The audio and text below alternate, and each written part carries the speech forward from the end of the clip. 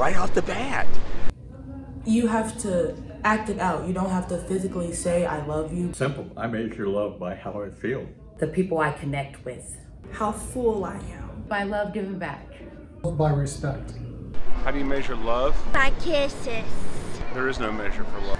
I measure love by how much love I feel for the other person. Just beautiful, a beautiful feeling. By deep commitment. Time. The length of time. The level of comfort you feel with something. The amount you're able to support another person without feeling like work.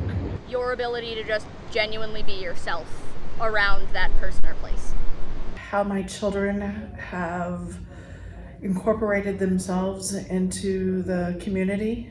Love is an action word, so maybe it could be manifested by how you show it. Making a commitment to something that has no measure or no bounds. You know that person's willing to put you before their interests, that's a measurement of love right there. I'm talking about sincere, heartfelt action. But I feel that in any way that someone shows you that they care about you, whatever that is to them, that's kind of how you would measure love. Pure joy. How it makes you feel and how it makes the person you love feel. The time they spend with you. There's no way to quantify it. Well, you just have to care a lot for that person and know their likes and dislikes. I feel really embraced by my parents, by my daughter, and by my family and friends, and I can just feel that they love me, and I just know it.